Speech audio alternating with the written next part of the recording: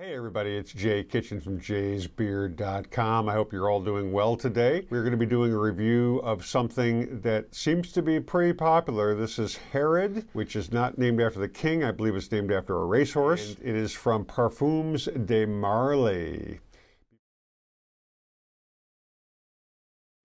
Before we jump into the review, if you'd be kind enough to smash that subscribe button and the thumbs up button, I would really appreciate it. It helps us get ranked higher, helps us pop up in other people's video feeds, and it just helps us get seen more. Thank you very much. We really appreciate it.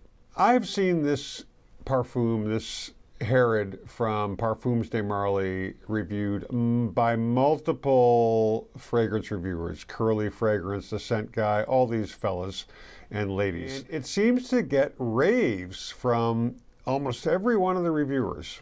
Now, I'm not saying that that's weird necessarily, but it is a scent. And scents, I find, don't really make everybody feel the same way about the scent itself. So we're going to read a little bit about the perfume. I sprayed some on myself about 10 minutes ago, and then we'll start talking about what I think about the perfume. Herod by Parfums de Marly is a woody, spicy fragrance for men. Herod was launched in 2012. The nose behind this fragrance was Olivier Pescheux. It is personified by a blend of diverse notes, exuding a smoky vanilla scent. This eau de parfum opens on spicy top notes of cinnamon and pepper to then show its powerful heart of tobacco leaf, incense, ciste, and osmanthus. These peppery notes are further surrounded by vanilla pods, musk, patchouli, and woody accord at the base.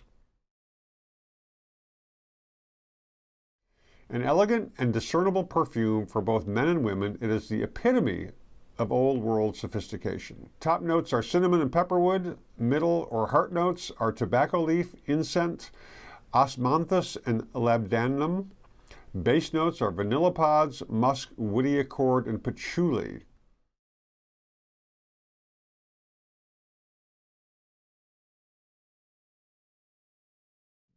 The website says the best time to wear is to warm up in sophistication, mostly during fall and winter. Now, some of the reviews that I've read, not heard, but read, talk about smelling like cigarettes, smelling like tobacco, vanilla, this is awesome, this is horrible, great projection, shitty projection, newer versions are less potent than older versions, all over the place. The general consensus is that this is an awesome freaking scent. We sprayed some, and we're going to spray some more. I got a 5 milliliter decant from Scent Split. A whole bottle, 100 milliliter bottle, costs about $300, $350, somewhere in that range. It's not cheap. So we spray it in the air. I sprayed a number of sprays on myself, probably about a half a dozen. We're just going to do 2 more on the back of our hands. Now, what I get initially is super sweet initial notes. I don't pick up any cinnamon. Vanilla, very strong. Now, a lot of people say that they smell like cigarettes when they spray this on themselves. I don't pick that up, and I used to smoke 2 packs of cigarettes a day. I don't smell cigarettes, I don't smell an ashtray. I do smell the vanilla, though. It's very, very upfront. It seems not to really stick around that long. I think you have to almost overspray this. And I have seen comments about how the projection and the duration is not that wonderful. Now, that's also, it's a very specific kind of thing. Again, we've talked about this a lot. The performance really varies depending on your own body chemistry. It's such a huge freaking variable in these fragrances. It really, really is. Now, a lot of people claim it's the best eau de parfum they've ever used. I don't know. I don't think it is. It's definitely not the best one I've ever used. A lot of people say it's the best vanilla scent. I have not explored enough vanilla scents to really give an informed opinion about that. Someone says this is the best cinnamon, pipe tobacco, vanilla, woody scent that I own or that I've smelled. You get a lot of praise. I mean, a lot of very positive reviews.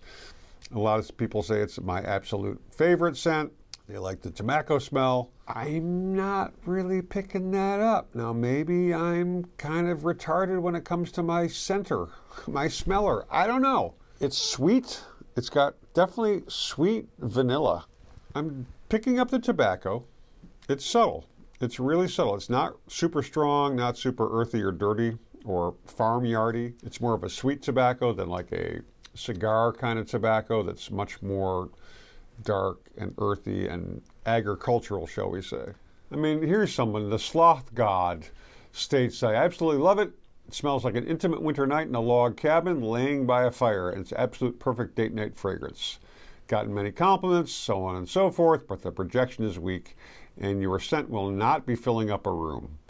It is a very intimate smell, and the longevity is not great. You'll be lucky to get 6 hours out of it. It's kind of funny. Many of these hyped strains, when I say hyped, I mean really heavily reviewed strains, I'm not really feeling them, and I'm not sure why that is. And I don't have enough information to really say anything negative about whoever's reviewing it. I mean, it's a very subjective kind of a thing, what something smells like to you. Everybody's chemistry is different.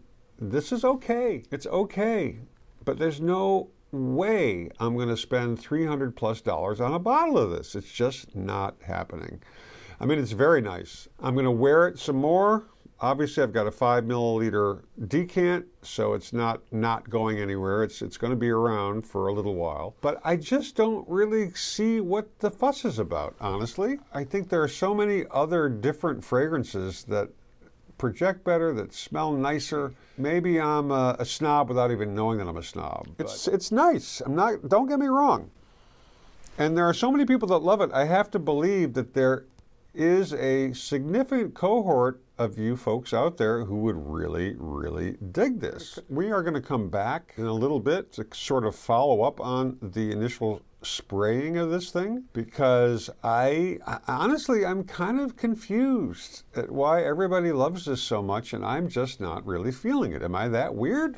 Don't answer that. Don't answer that. No flipping. We'll be right back. We are back. It's about 3 hours after we did the initial application of the Parfums de Marly Herod. It is still lingering. It hasn't disappeared. You know, people talk about bad projection, gone in 30 minutes, whatever.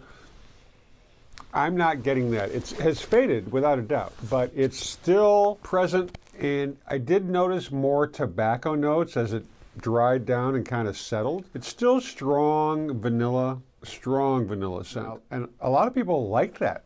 And I don't have a real problem with it, but it's a little bit too vanilla-y and sort of sweet for my personal preference. I prefer a little less, just more of like a hint of the vanilla. And that's going to be part of, you know, I hate to use the word journey, it's so cliched. My exploration of a lot of these scents that are out there. A lot of them use tobacco and vanilla in combination, so I'm curious to see and check out other scents that are similar, at least in name, to this profile. Again, it's nice. It is giving me a little bit of a headache. I have to be honest. It's a little bit intense for me now. Maybe something else going on in my life, but I don't think so. It's a nice scent. Clearly, a lot of people who use fragrances really, really love this. So I'm not going to say don't get it. It's not for me, but if you have any interest in this kind of scent, I would say get a decant or go to a perfume shop that sells it, or a department store that may have it in stock and have testers. Check it out. It's well worth exploring, but again, you know, it's not something that I would spend $350 on or even more. I hope you enjoyed the review. If you did, give us a thumbs up. If you didn't, give us a thumbs down. Please tell us why. Subscribe.